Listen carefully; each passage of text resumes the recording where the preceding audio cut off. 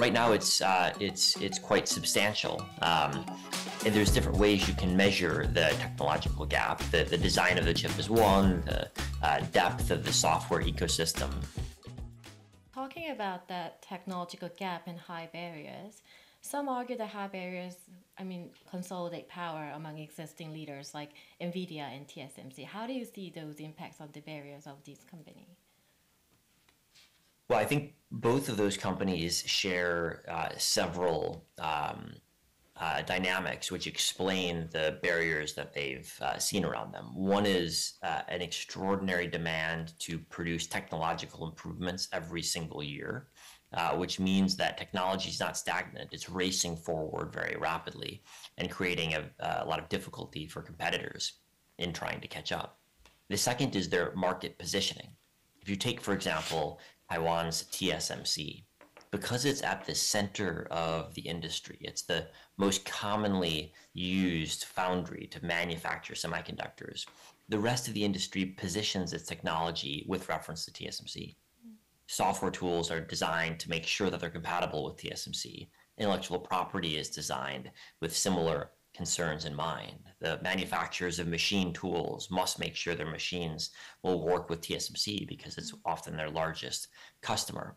And so it's not only the fact that TSMC is racing forward technologically every single year. That's certainly important. It's also that because of TSMC's central position, the rest of the ecosystem is defining its technological advances around it. And that has been a second factor that's made TSMC's market position so durable over time. Yes. Talking about TSMC, I think we have to talk about NVIDIA as well. So it's almost difficult to discuss chip industry this year without mentioning NVIDIA.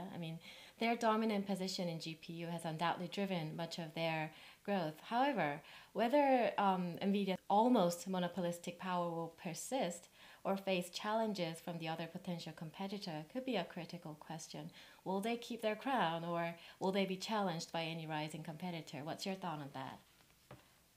Well, it's impossible to exclude the possibility of disruptive innovation, especially in an industry that moves as rapidly as this one. But I think NVIDIA has benefited in the past from some of the similar dynamics of TSMC. For example, if you look at the R&D intensivity of the types of products that NVIDIA designs, they've got to produce new and better chips every single year.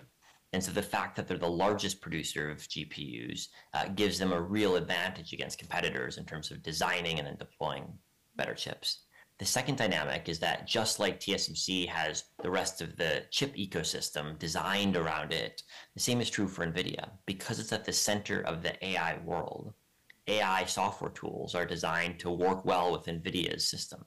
NVIDIA has a software layer called CUDA around it that other types of software tools are built on top of. And if you're going to build something in the AI space, you've got to make sure that you're CUDA compatible. And that's been a second factor that has made NVIDIA such a strong and given it such a durable market position, because there are real costs if you want to switch out of NVIDIA's ecosystem towards somebody else's. You've got much less software compatibility around it. And so that first mover advantage, which was so important for TSMC, is also part of what explains NVIDIA's position too. What are your thoughts whether AMD could catch up NVIDIA competitiveness and become like next NVIDIA? Well, I think the challenge that AMD faces is exactly in the software that we were discussing. In terms of the chip design, one can argue whose chip is better, NVIDIA's or AMD's, but that's not the only thing that matters. Software compatibility is hugely important. And that's where what we've seen is that there's a very high level of desire to continue using similar chips so that you don't have any software compatibility issues. And that will, I think, give NVIDIA a very strong advantage going forward. So then how significant do you perceive the technological gap between NVIDIA and other companies?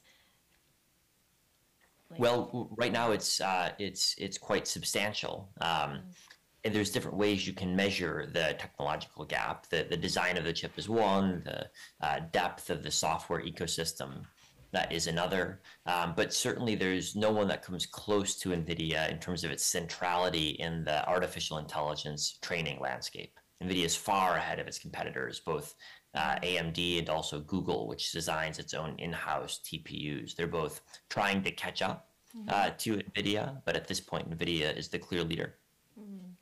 Wow. So, and maybe, is there any other company that has this powerful presence in the semiconductor value chain like NVIDIA or TSMC?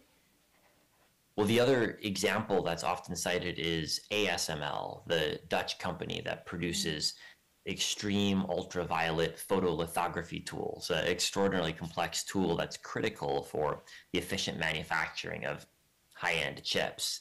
ASML is actually the world's only producer of these tools. They produce 100% of the world market, and that makes them an absolutely irreplaceable player in the world chip-making process. So then, how do you assess the competitiveness of the Korea companies within the industry? Well, I think Korean companies are quite important, especially in the sphere of manufacturing memory chips, which is where Korean companies have primarily focused over the past several decades.